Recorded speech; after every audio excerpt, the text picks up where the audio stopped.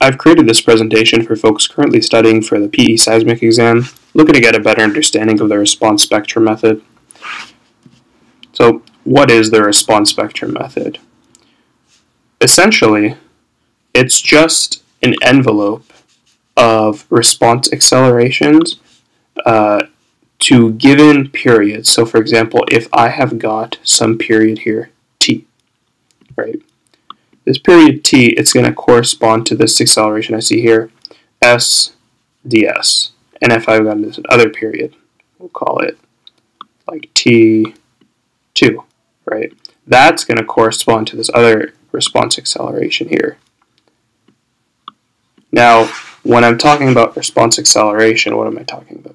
I'm talking about the response acceleration of a single degree of freedom system. Now, this is a single degree of freedom system in the classical sense, where I've got a weightless rod and it's got some mass at the top, right? And I'm applying some base excitation, some acceleration at the ground.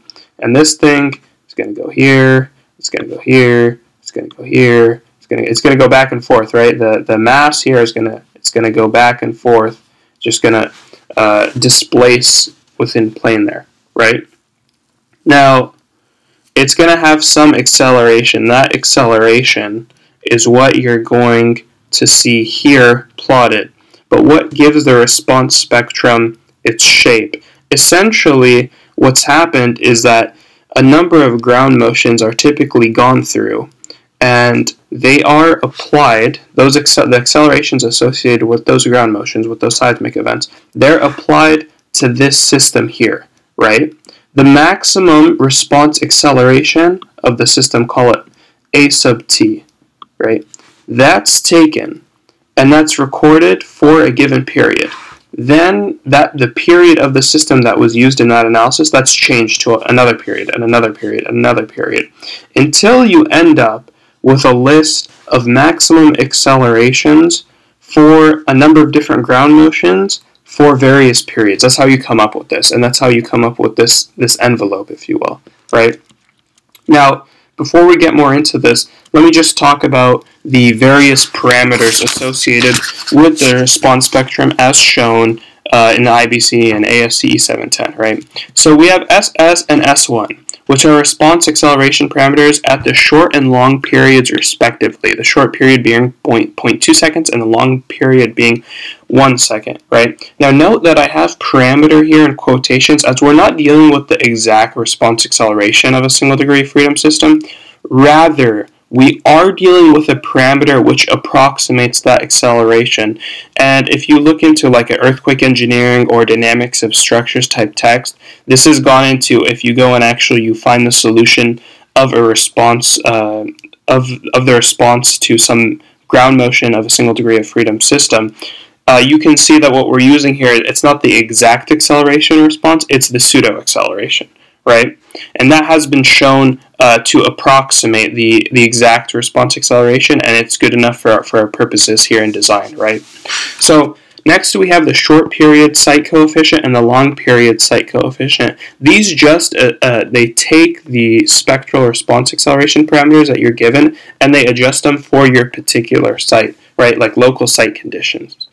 And just to note that the spectral response accelerations that you're given from code at the short and the long period, they're accelerations that have already been adjusted for risk. So if you go into the commentary of, for example, ASCE 710, you will see that these are maximum considered earthquakes or earthquake ground motions for some type of risk target, such as like a 2% risk of exceedance in 50 years. Okay. Next, we have SMS and SM1. These are just those accelerations, but then just adjusted for the site coefficients FA and FV. And then you've got your design spectral response accelerations, which are determined by code as 2/3 SM1 and 2/3 SMS and 2/3 SM1, right? So that would be your SDS and your SD1. Okay. Now, back to this idea of a single degree of freedom system, right? The response of a single degree of freedom system to some ground motion, as I show here, is going to be based off these fundamental equations, right? Or this fundamental equation. So to start out, to get that equation, we're going to have some force in a particular direction, which is going to be given by your mass times the acceleration of the ground.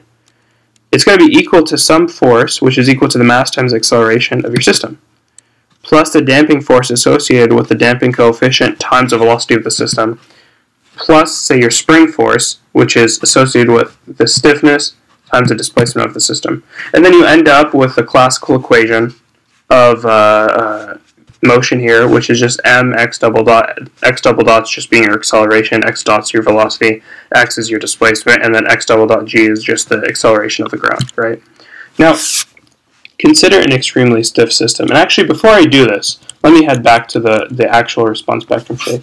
You'll see that the response spectrum, it's actually broken up into a number of different regions. So you've got one region here, you've got another region here, you've got another region here. If the way the curve is shaped, it's broken up to another different region here. And you might ask yourself, what is the basis of this shape? Why is it not linear? Why is it not exponential? Why is it not logarithmic, right? That was a terrible logarithmic plot. But what is the source of the shape? Well, first off, you have to consider the fact that in a single degree of freedom system, in the analysis of a single degree of freedom system, the response is going to vary quite a bit based off the period. So consider an extremely stiff system where your K is extremely high, your stiffness is extremely high, your period is going to be very low. If you put a ground motion to this thing, your acceleration of your system is essentially going to be the acceleration of the ground, right? Whereas the displacement, the relative displacement of the system, is just going to be 0, okay?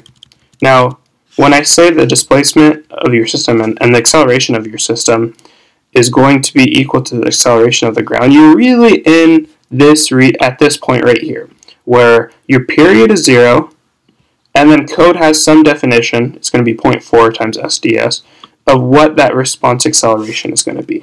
Okay. Now heading back, say you have an extremely flexible system. That means your stiffness is really high, and your stiffness is really low for a flexible system, and you have an extremely high period, right? If you apply a ground motion, it's just going to look like this, where your mass is going to stay in place. Your relative displacement, that's going to equal to the displacement of the ground motion, and the acceleration of your system, that's just going to be 0. Given that the response of a single degree of freedom system is going to vary based off your period, code has set forth boundaries, which are functions of the short period and long period accelerations. These boundaries, they allow us to differentiate between the way the response occurs at different period ranges, right?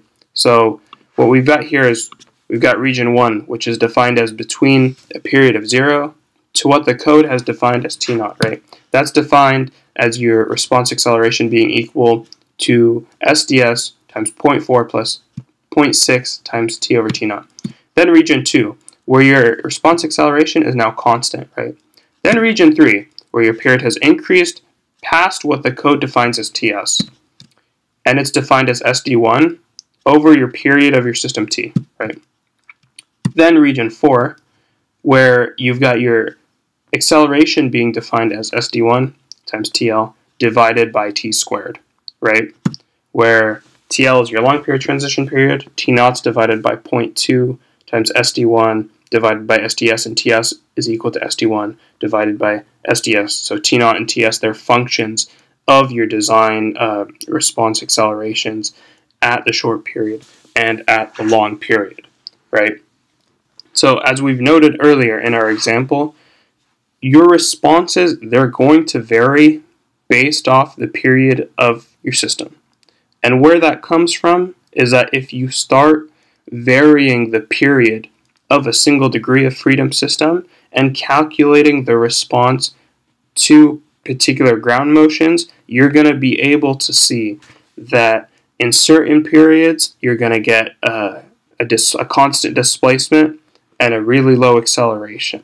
And in certain periods, you're going to be able to see that you're going to get a constant velocity. That would be like region 3, for example. And in certain periods, region 2, you're going to see that you get a constant acceleration. Now what I'd like to do is show that you can take ground motion data for a particular earthquake use it to find the response of a single degree of freedom system over a range of periods. Take those responses and then actually plot out a figure that looks quite similar to this. Obviously, it's not going to be as smoothed out and it's going to be much more jagged. However, one should be able to draw a general representation of the response spectrum based off of a given earthquake, right?